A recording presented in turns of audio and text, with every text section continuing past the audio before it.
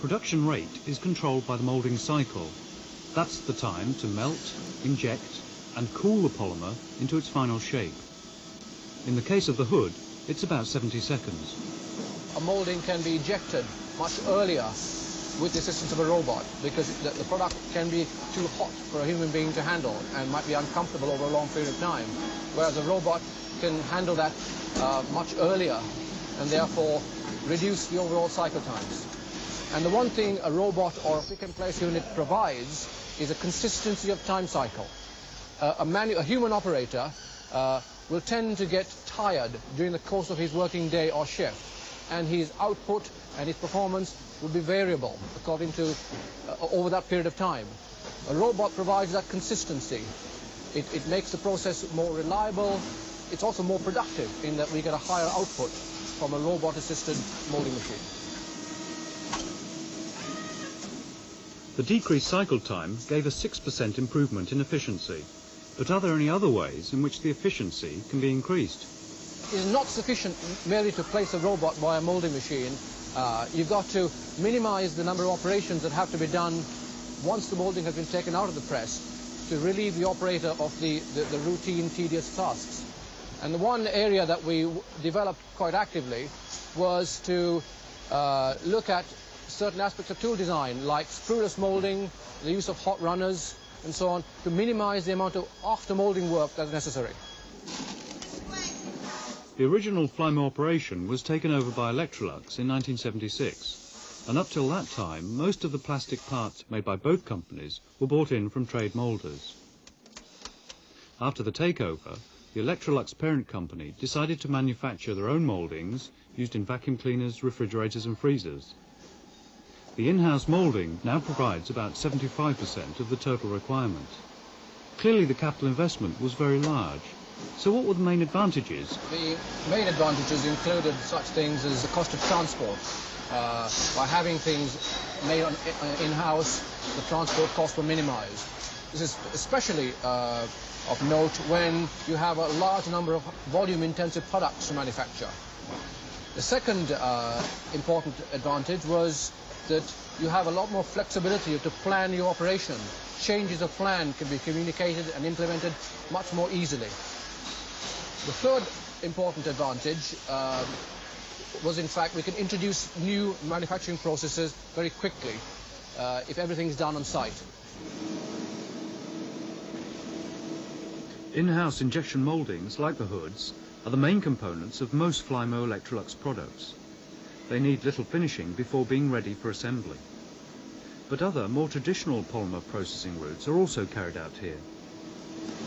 Injection moulding is limited to compact objects, but if you want to make continuous objects, like this vacuum extension tube, then you have to turn to a different polymer processing route. In fact, this is made in a two-stage operation. First, a profile extrusion is used to create this particular shape. And in the second part of the operation, it's adhesively bonded to itself to create the final corrugations. The polymer sockets, which will connect the tube to the vacuum cleaner, are added in a separate operation by spin welding. One surface is rotated against the other, and the frictional heat generated melts the polymer at the surface.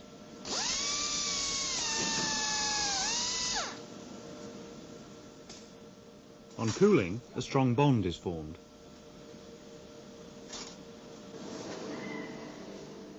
Another ingenious welding technique commonly used with polymer products is ultrasonic welding. Here the two-piece impeller assembly is again joined together by frictional heat, but this time generated by oscillation at the two surfaces in contact.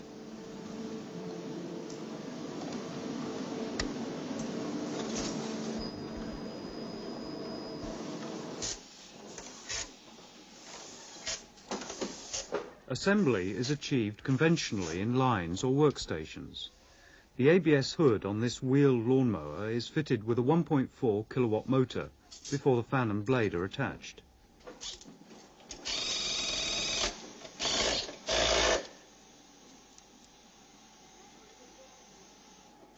The operator then attaches the spindles for the wheels before the motor is tested and then packed.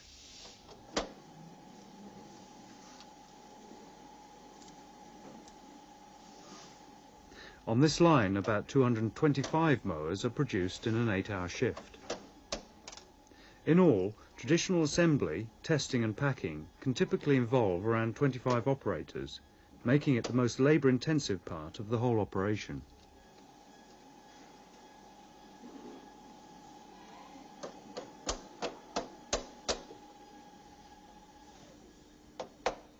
It was in this area that Flymo have adopted a radical new initiative and are experimenting with a robot assembly cell. They wanted to try to integrate manufacture and assembly, eliminating transport, and by matching the cycle times of cell and injection machines, eliminate storage. Working with polymers allows rapid redesign of components to suit the assembly cell. So how does it work? Flymo chose a 5-axis Unimate Puma for detailed assembly and a Cincinnati Model T3 to service it. Here loading the motor is the first stage of assembly. The motor is located on a swing table which will feed the Puma when it has finished its own cycle. Meanwhile, the Puma is finding the spacers, provided from a self-feeding hopper. These, together with the blade, are placed on the fan assembly.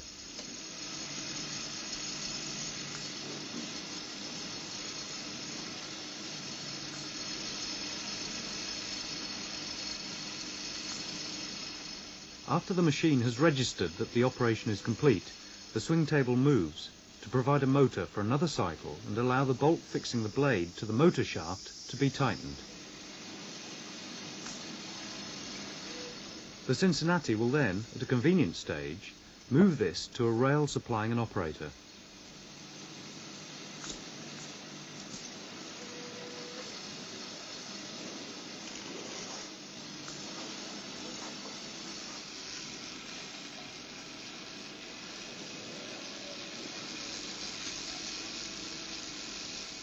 The operator is supplied by the ABS hoods directly from the injection moulding machine that we saw earlier. And the important point here is that the cycle time of the slowest moulding machine has to be matched to that of the cell.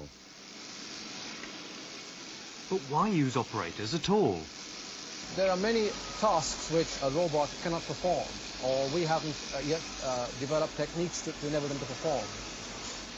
Therefore, we have to introduce a couple of human operators to do these manually difficult tasks. And they are positioned in such a way that they balance the various operations.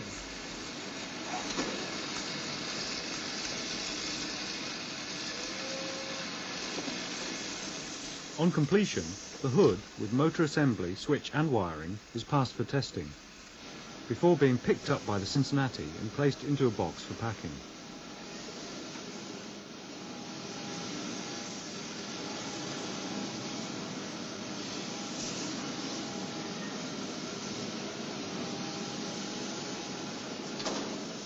The box travels on to a second human link in the chain. She packs the handles which, like the hoods, are supplied directly from the manufacturing area.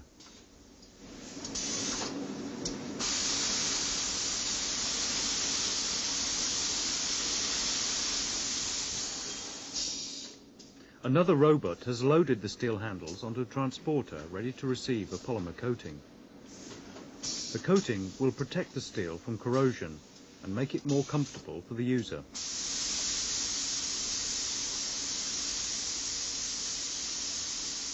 So how does the process work?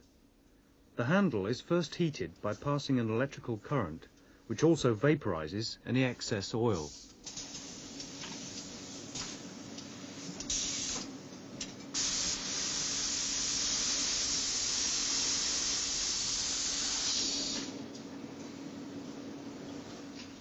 The hot metal is then immersed in a fluidized bed of low-density polyethylene.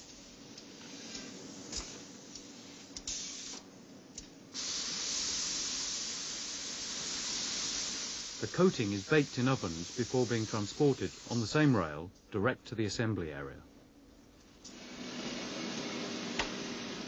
An ingenious process But why was the Minimoog chosen as the first product to be manufactured in this cell?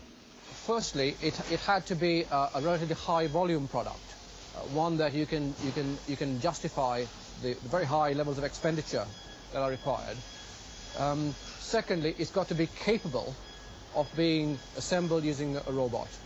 Therefore, the assembly methods have got to be relatively simple. Also, the components have got to be designed in such a way that they too can be capable of being assembled. So this company have used engineering polymers extensively in their range of products, giving lighter and more robust appliances for the marketplace. But it's the speed and effectiveness of processing polymers to shape which has enabled Flymo to achieve a high level of production efficiency.